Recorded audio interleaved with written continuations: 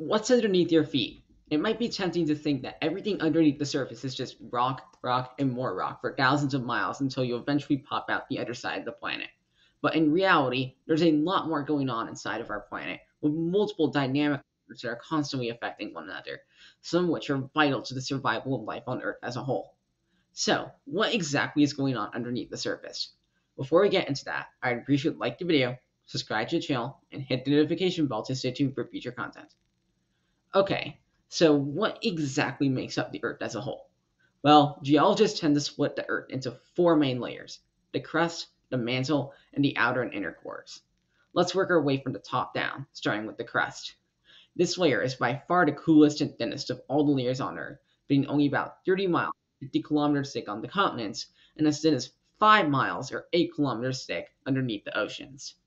However, just because it's the thinnest layer doesn't mean there isn't anything interesting going on with it. The crust is broken into massive pieces known as tectonic plates, which float on the mantle because the crust overall is less dense.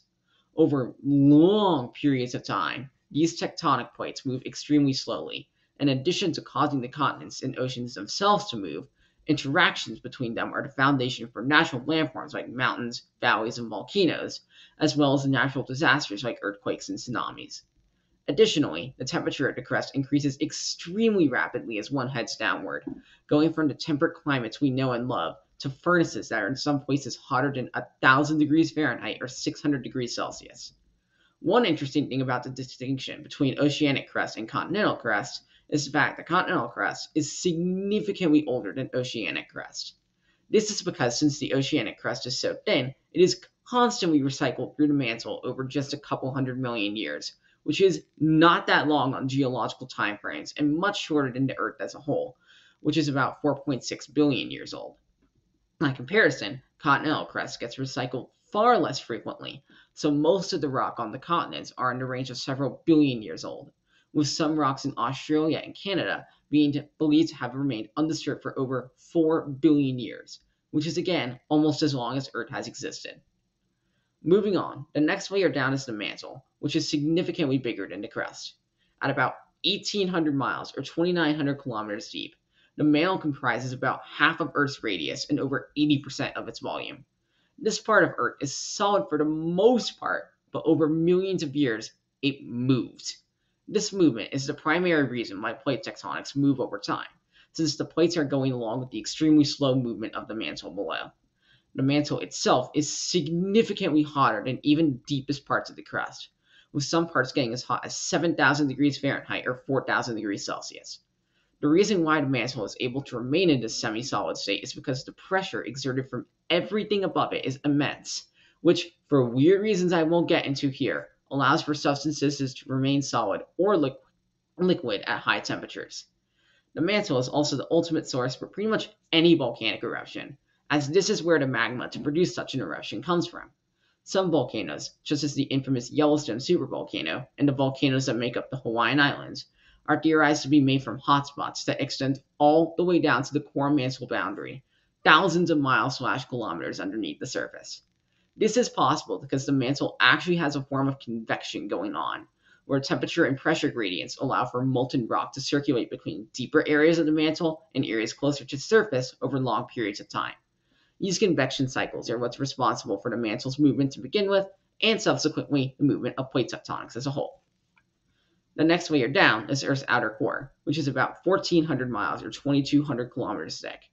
This is the first layer that is well and truly liquid, being a sea of molten iron and nickel that is superheated to temperatures that can reach as high as 14,000 degrees Fahrenheit or 7,500 degrees Celsius near the bottom, temperatures which exceed those found at the surface of the sun.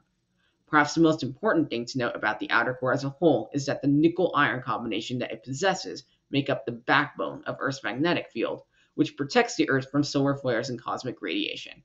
If Earth did not have a magnetic field, radiation from the sun and other sources would slowly strip away the atmosphere and make the planet inhospitable to life as we know it, eventually becoming a similar planet to Mars, which retains a thin atmosphere but has very little heat transfer, is on the whole extremely barren. As a result, we have the outer core to thank as one of the primary reasons as to why life has been able to survive and flourish on Earth's surface. Besides this tidbit, There's nothing particularly interesting about the outer core as a whole, so let's move on to the final layer of Earth's interior, the inner core. The inner core is really one of the smaller layers of Earth, having a radius of about 750 miles or 1,200 kilometers. And similar to the outer core, it's made predominantly of iron and nickel. However, what separates the inner core from the outer core is the fact that, unlike the outer core, the inner core is solid.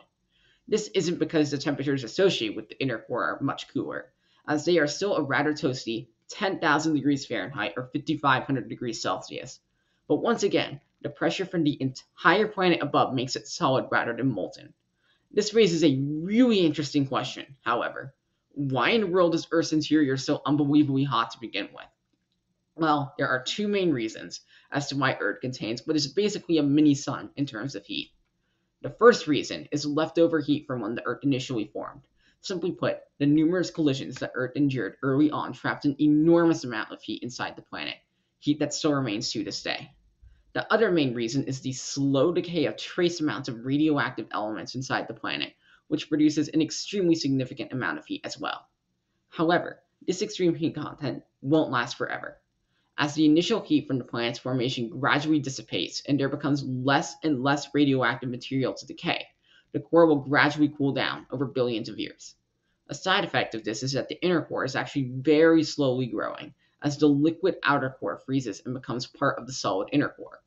This process happens at about a millimeter per year, which isn't a lot over human timescales, but over the span of 2 to 3 billion years, this will be enough for the entire outer core to freeze solid. Since the liquid outer core is what powers Earth's magnetic field, this process will effectively shut it down once the entire outer core freezes. By this point, however, life on Earth will most likely already be extinct thanks to the sun gradually getting hotter and brighter, which will in turn make Earth's surface far too warm for liquid water to exist to begin with. As a result, nobody will be around to see the aurora borealis disappearing for good. And on that positive note, that's all I have to say about Earth's insides. As always, I'd appreciate if you like the video, subscribe to the channel, and hit the notification bell to stay tuned for future content. Thanks and have a great day.